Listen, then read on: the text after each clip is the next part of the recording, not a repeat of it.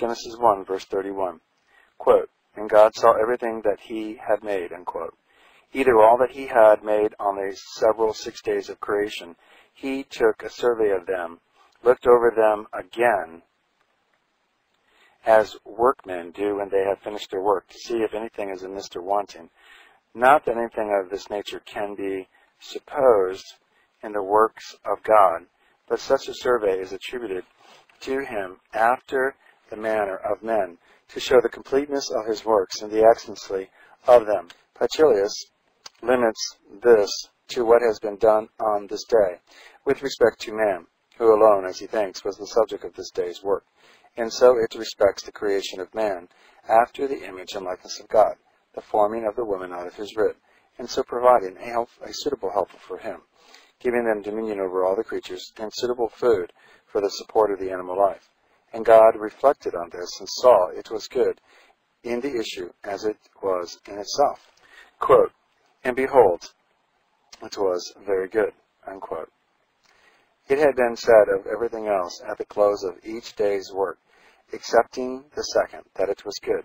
But here the expression is stronger upon the creation of man, the chief and principal work of God, that it was very good, he being made upright and holy, bearing the image of the Creator upon him, and in such circumstances as to be happy and comfortable himself, and to glorify God. The phrase may be expressive, not only of the goodness of everything God had made, as it was in itself and in its use, but of his complacency and delight therein, everything being made for himself and for his pleasure. Revelations 4:11. Quote, in the evening and the morning were the sixth day, unquote. By that time all these works on this day were finished. The sun had gone round the earth, or the earth about that, for the space of 24 hours, which completed the sixth day, within which term of time God had determined to finish all his works as he did. This day, according to Capellus, was the 23rd of April, and according to Archbishop Usher, the 28th of October, or as others, the 6th of September. Mr. Whiston, as had before been observed, is of opinion that the 6 days of creation were equal to 6 years, and the Persians have a tradition which they pretend to have received from Zoroastrus, that God created the world not in 6 natural days, but in 6 times or spaces of different lengths, called in their tongues Ghahan, and then Barha. The first of these spaces, in which the heavens were created, was a space of 45 days. The second, in which the waters were created, 60 days. The third, in which the earth was created, 75 days. The fourth, in which the grass and trees were created, 30 days. The fifth, in which all creatures were made, 80 days. The sixth, in which man was created, 75 days. In all, 365 days, or a full year. The first of the 6 principal good works they are taught to do is to observe the times of creation. The ancient Tuscans or Etrurians allot 6,000 years to the creation, the order of which with them is much the same as the Mosaic account, only making a day 1,000 years. In the first 1,000, they say, God made the heaven and the earth. The next, the firmament, which appears to us, calling it heaven. In the third, the sea and all the waters that are in the earth. In the fourth, the great lights, the sun and moon and all the stars.